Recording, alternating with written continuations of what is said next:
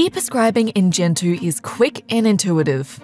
Practices can send electronic prescriptions to patients via SMS, email, or to a chosen pharmacy for dispensing purposes. To begin, you need to locate your medication using the medication search bar, which pulls data from MIMS Integrated, Australia's most trusted provider of medicines information. With as little as 3 characters, you can search by active ingredients or brand. Once you have selected your medication, you will then need to fill in the prescription date, dose, frequency, quantity, and repeats. You'll also need to select any applicable restriction or authority details for the item. ePrescribing options are displayed to the right. When ePrescribing, you have 4 options available: SMS, email, paper token, and pharmacy.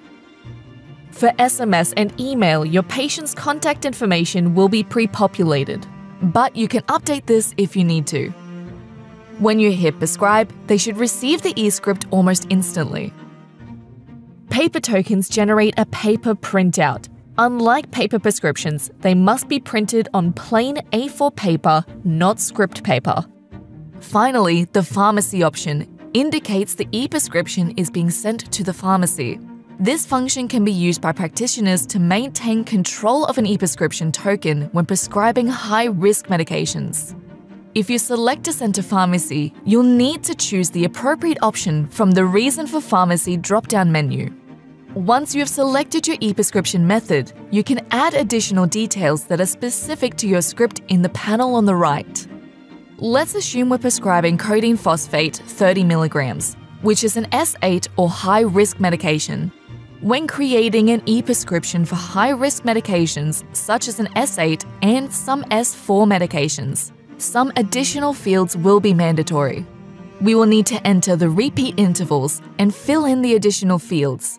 These include max quantity to dispense and approval number. A state-based authorization code is also needed when prescribing S8 and some S4 drugs. The field name may vary depending on the location of your practice.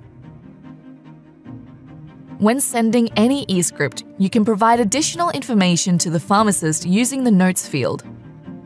Once you have completed your prescription details, you simply click Prescribe at the bottom right of your screen, and your e-script will be sent to your patient via text or email almost instantly.